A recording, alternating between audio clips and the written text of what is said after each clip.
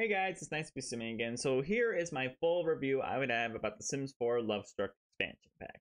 But before we get into that, I do want to talk about previous Sims games having some pretty good stuff in this pack that's nice to see return. Shout out to my grandma, we call her Ola, it's fun, to letting me have her old Sims games just so I can keep them on display for things in case I ever figure out a way to play these once again.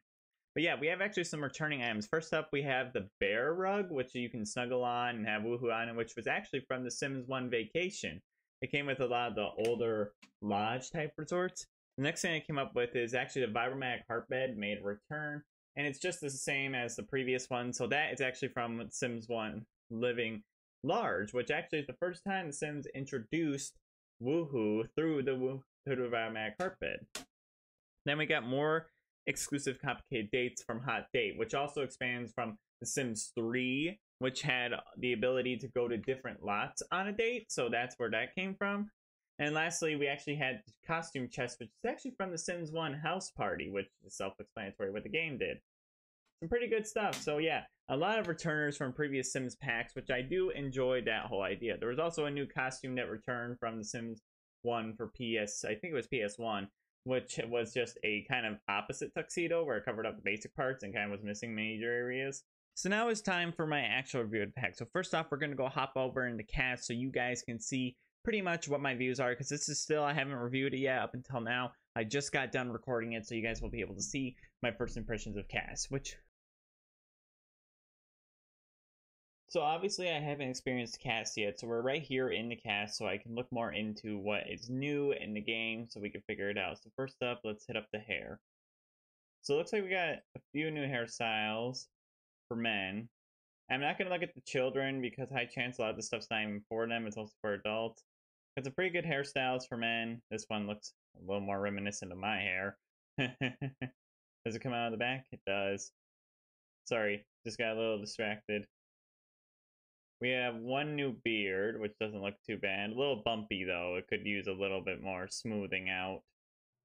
We got one new hat, which is a safari hat, which I expected from the costumes. We got a new mask, a new sleep mask, and a new chain necklace. I do like the sleep mask. That's cool to see. Got some makeup. Let me take out the mask so we can see it. There's a crying eye makeup. Good news, that could be layered. We also got new eyelashes. And what's this? I think it's just a glow up of the face. he looks amazing. So I got a few new tops. I don't see myself using that one. This one's nice. I like this one. This one I don't see myself using because that's a little this seems a little inappropriate. This is cool. I like this one. That's nice. There's quite a few tops in here. Like, ooh, this one's nice. I do like graphic tees, so I'm always open for graphic tees. That's always nice. We also got another graphic tee and we got a few plain swatches in this pack. Like a few things that are a little out there like this, but then we also got some plain ones, which are really good objects to have. So then we got costumes, which you got all kinds of different ones for your sim to wear when they're having fun. Oh, this one returned. This one's actually from a previous Sims game. I think it was the PS1 version of The Sims 1. We also got plenty of new pants, which all look pretty good. Like, I have no complaints about these. Like, these all look really nice. And some new underwear, too, so that's cool. So next up, we got a few new rings. And we got new, like, leggings, so that's nice. I heard we also got some new base game nails. Like, that came with the pack. Yeah, we have a ton of new base game nails. We also got a few new swatches of the toenails, so that's cool. That's good. And we got very few new shoes. So I can see some of this stuff being used, some of it not. So for traits wise, we got the new love bug trait. And we have it under love. We have romantic explorer. The sim wants to explore all of romance has to offer. And we have paragon partner. The sim wants to have a successful relationship with 2 or more sims. Good to see. Okay, now we're to female sims.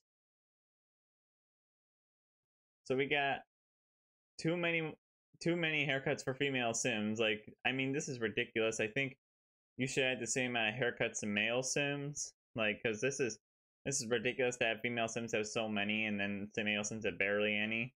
Got the same hat.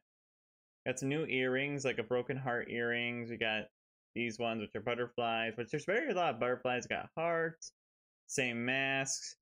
We got 3 new necklaces, so that's really nice. I like having new necklaces. It helps make Sims better. Okay, we got the 2 new eyelashes from the pack. We got same makeup, a new lipstick, and the same other makeup.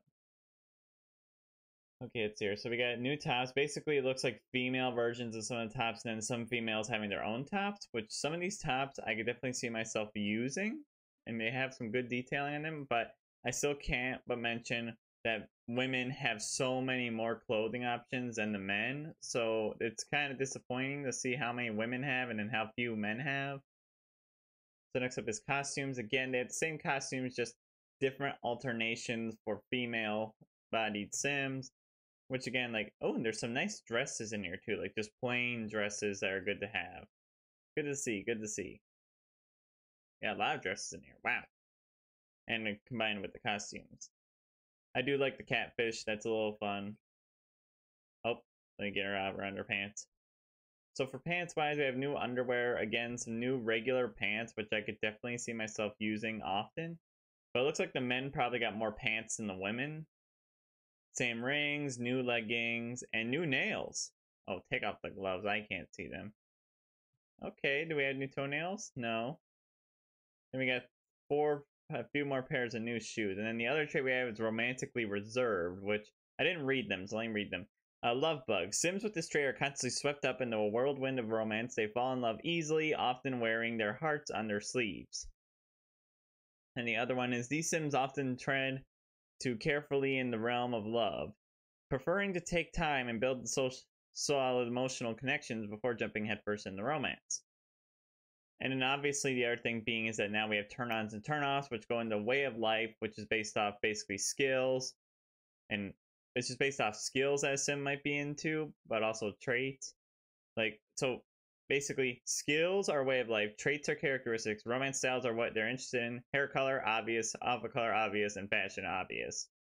So yeah, pretty good stuff. Don't think it's too bad.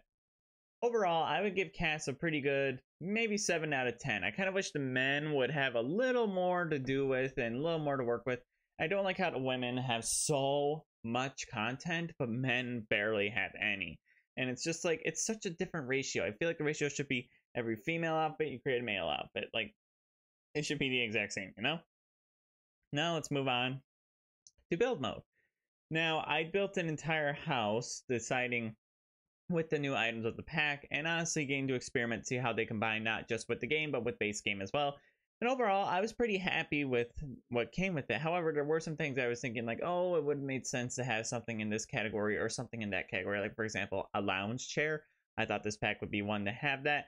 But yeah, nothing really caught my eye. It was a pretty cool item, so I would give, honestly, probably build by a 6 out of 10. Like, there were some things where I could definitely see things are missing, and there could have been some improvements on other things that could have been added. But if you do want to see that video, it will be going up later this week, where I'll be posting the video of me building that house itself. So next up is gameplay. So for gameplay wise, you have the new city of Ciudad Emerada, which has 3 new districts, each containing a different vibe to them. There's one that has a lot, and there's different types of lots for your Sims to experience falling in love with, especially with the new singles hangout lot trait, which basically is self-explanatory. These lots will now have Sims who are single hang out. This includes the bar, and this includes the nightclub and the gym in town. So there's 4 new lots. There's the gym, the nightclub, the bar, well, it's more of a lounge, but I call it a bar, and then there's also the park, which these 4 lots each are kind of the only unique way, and makes it really interesting for dates, since you can do a lot with a new dating system. Now, the new dating system is not complete. You can have the same system you had before in The Sims 4, meaning you can just ask on a date and you get the same task list, no strings attached. But there's a new scheduling a date, which good news is I checked, you can schedule a date through the calendar, which I do like that because that makes it so you can plan them ahead of time rather than doing them in immediate. Now, I do like this idea, and I think it was very interesting to include that. But the thing is, they basically work similarly to My Wedding Stories, which we all know how that worked out. But good news is you don't have anything to worry about. I've rarely encountered any bugs or glitches when playing this game or this new pack. So it's really good. It's really good to see that. A lot of people have been talking about Sims being too mean and also the infamous incest update coming out, but I haven't experienced any of that yet. probably because I haven't gotten that deep into the gameplay. But I will be posting the full gameplay video I did to the channel at some point where you guys will be able to see me having my first reaction to everything. I was nearly lost that footage, so please enjoy this video. Please like this video so more people can see this. I really have went through a lot these past few days. But anyway, it's very interesting to see the new pack. So there's a lot of different things that you can do in this pack. So first off, scheduling dates. There's cross-pack compatibility in there, but there's not too many. Like there's only, you could do pet stuff, snow stuff, and ice skating, which I like that and all, but I kind of wanted to see more cross-pack compatibility. Like, for example, we have a pack literally dedicated to bowling. We also have a pack dedicated to movies. How come we don't have something like watch a movie or play bowling? Like, why don't we have that? I feel like that should be something interesting that should have been available to have selected for your Sims. Also, we have restaurants in game. Why not have a go out to eat? Like, why is there some that are missing? Like, there's very few cross-pack compatibilities, and I feel like there could have been a little more. But the dates work solidly. Basically, your task list becomes different. There may be, you have to have 10 friendly interactions or 10 romantic interactions. It all depends on how you set up the date. You can have 3 types of dates. You can have a get to know you date, which is pretty self-explanatory. Your Sims will get to know each other and understand each other. There is a romantic date, which is just basic, regular date. Gotta have fun. And then there's a romantic repair date, which is basically based upon having your Sims have the romantic satisfaction repaired by, you know, going out on a date. So what's interesting is this date had a lot of new animations that I really liked. There was a new cloud watching animation, or sky watching animation, or stargazing I should say, that happens on a bench or the picnic blanket. And honestly, it was very cute and romantic and a lot better than the original cloud gazing or stargazing animation. Other animations that were new is, like, I'm gonna warn you right now, this pack is the most adult pack The Sims 4 has ever made. Between the woohoo costumes and the asking about woohoo, and also the new goose animation, that's from The Sims 2. So that was like, wow, I can't believe they brought that back into the game. I thought that would be the one thing they didn't include in the game. But yeah. Other than that, there's also 2 new TV channels. There's a romantic dating channel, which is supposed to be like a reality TV show, which is hilarious because Mrs. Crumplebottom swears in the show. Like, they censor it, obviously, but it's obviously implied, so you can obviously think about it. But it was very interesting to see that, and I got a good laugh out of myself watching that, so that was really fun. Other things that are nice to include is that there was another new channel, which is the telenovela channel, which was kind of funny because I had the exact joke of the evil twin brother kind of situation, which I really enjoyed. That channel was very fun to watch, very interesting to see, and I had a lot of fun with it. Other things that include in gameplay is there's this sad bear that walks around town, and you'll especially see him in the park area. So you can ask him about the bear costume. He won't tell you, but you can extremely insist on asking, like you can continuously ask him. But he talks about a ring. So it's a whole quest that your Sims can do. Spoilers ahead if you don't want to know anything about this. Please skip this part of the video, and yeah, you'll be fine. But it's also in the gameplay video, so if you see me talking about that, go ahead and skip it so you don't have to miss anything out. Or if you want me to spoil it, I don't care. But anyway, so what happened was basically I went on a quest to find the ring. Now, let it be known, he said he was not good at fishing, so he couldn't fish the ring after tossing it into the lake, which it's in the lake in the park, the one that's shaped like a heart. But so I got it on my second caught fish, and let it be known I only had level 1 of the skill, so it was good to see. And basically, you'll go on a journey, and eventually you'll come to the point where you have to rub the ring once you get to the wall in the, I believe it is the secondary neighborhood. And once you do that, you'll be able to unlock a new ability of extreme confidence that will help you do really good romantic interactions. But it's called Ring Riz, so it's a little cringy considering it's Gen Alpha talk, and I don't like the word Riz, in fact, I don't like any Gen Alpha talk. It all sounds really bad, whereas I feel like Gen Z, which I am a part of because I was born in 2004, is more better. It makes more sense. Well, most of it makes sense. But it was very interesting to see that there was a little mini quest in this little world that was very interesting. It also helped me out because I got to explore a little bit more of the world. So believe it or not, there's new gym equipment in this pack. So that was very interesting. It also has a dumbbell rack, which I think we'll be using in a lot of gyms in the future, especially when I build those.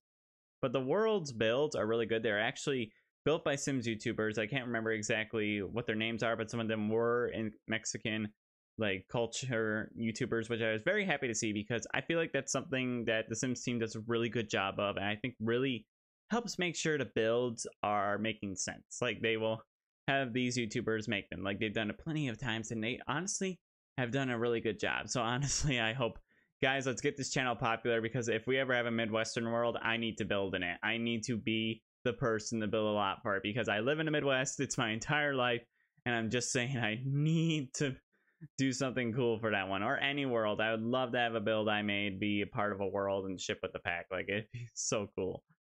Anyway, other things that I saw were really interesting is the romantic heart bed. The vibratic heart bed does vibrate, and it has lights on it too, so it's very interesting. And the costume chest, pretty similar. Your Sims would change in the costume and then you can woohoo.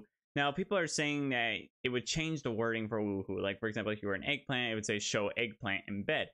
I never got that. Like, I tried it. I couldn't figure out what was wrong, so it might be a glitch in the game that needs to be fixed. But other than that, I haven't encountered any major game-breaking glitches.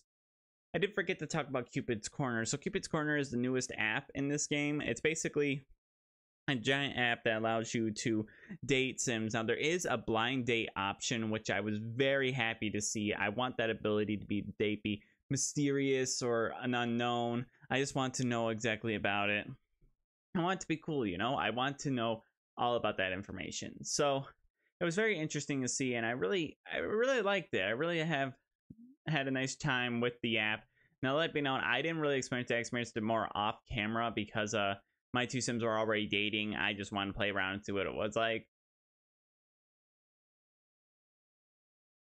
The only complaint I have is that it does not allow you to lie. And like, I really like the idea of catfishing people. Like, I feel like you should be able to take a photo and like your Sim could edit it to make it look like they're on a really buff body, or it shows them at like a romantic, it shows them in front of a really big house to make it look like they're rich. But I also kind of liked how in The Sims 3 you could lie about your traits. You could choose any trait and you could simply lie, and people will get upset at you. They'd be like, hey, you're lying. And I kind of like that, especially since we have a catfish costume. How come we can't catfish Sims? They did remove the body type from The Sims 3, which honestly, I don't see a problem with it. Previously, I thought it was an interesting thing, and also was like, everybody looks for that kind of stuff. Like, some people look for all different kinds of people. So you could lie if you're athletic, or you could lie if you're skinny, or stuff like that. And like, sometimes, like I said, Sims would get upset because you lied. But a lot of the time, if you didn't lie, Sims would be perfectly fine with it. I want that consequence. So there is 2 new deaths that I haven't experienced yet. And I didn't experience in Let's Play, so eventually I'll probably see if I can force myself to do them. So what I got was, it was 2 new deaths. So it's the death by broken heart and the death by, I think it's like by those sweetheart boxes. So basically, if your Sim is really sad and they eat sweetheart boxes, they're like basically kind of like eat their feelings, they can end up choking to death. Then there's also death by broken heart, which is basically if your Sim has one too many failed dates where it just does not happen, there's no spark and there's no happiness, they will actually die from that. So that was very interesting to hear about. I didn't get to experience it, but I know it exists because I watch other YouTubers, and I also learned about it because, let's face it, I'm not part of the EA Creator Network. Not yet, at least. And I don't have experience stuff to this firsthand early, so we'll have to see more information. But yeah, pretty much that's what it was. I did experience all 3 new woohoo locations. I'll honestly say one of them is bad and 2 of them are good. So they included basically what's a woohoo hotel in the pack, which is, again, very adult for the pack. This is not a pack for children. I'm just going to say it right now. Kind of like The Sims 1 had very, very interesting things. But so basically there's the hotel, which is the worst out of all of them. It's just the rabbit hole. Not very interesting, not very cool. Then there's the blanket, which the blanket is self-explanatory. Your Sims will wrap up in the blanket like it's a burrito, as some people are calling it, and woohoo in there. And then lastly, there's the woohoo in a janitor's closet, which I can definitely see myself putting that more on lots, just to have a little fun place where Sims can go to hang out and have some fun. It was very interesting, and I got to experience that, and I really enjoyed it, to be honest. I had a good time with it. Something else that returned in this game that I really liked is that your Sims can cuddle in bed. Basically, you would just click on the bed and click cuddle with. So you choose a Sim to cuddle with, and they cuddle in bed. It's adorable. And what's even better is they can fall asleep in that position. Like you can just choose for them to sleep there. And it looks so cute while they're sleeping cuddled up. I just loved it so much.